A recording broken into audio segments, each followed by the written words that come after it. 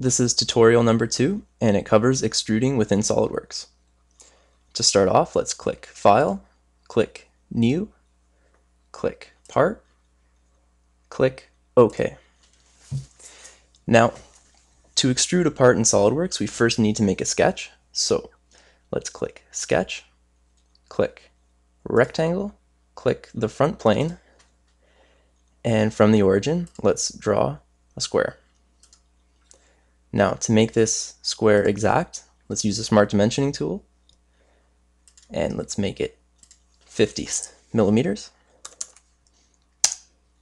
And with the Add Relation button, click the length that we already made, and click the perpendicular line, click Equal, and now we've made a perfect square.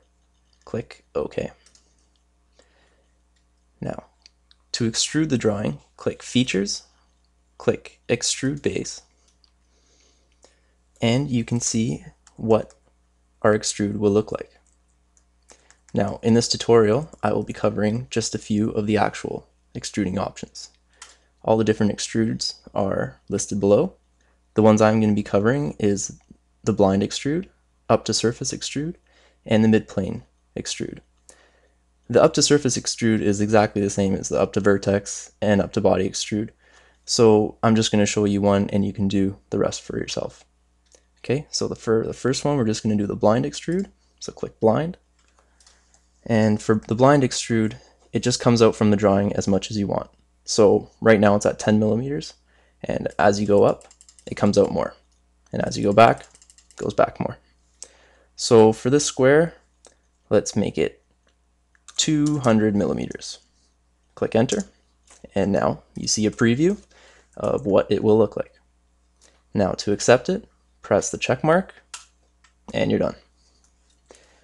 Now, let's go to the front plane, and we'll draw another square right beside it. And we'll go across the dotted line so it's still on the origin. And click Smart Dimension, and let's make this square 100. And we'll use the Add Relations button again. Click one length and the perpendicular length, and click Equal. And now we've made a perfect square again. And click OK.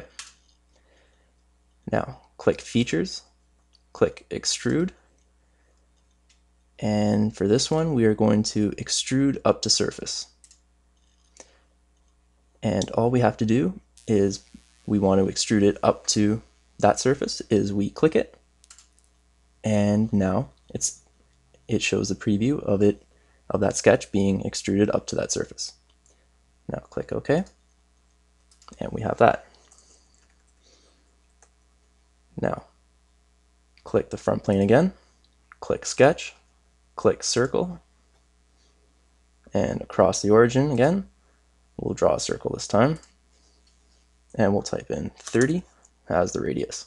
Click enter, click OK, and for this one, we're going to extrude it through the midplane.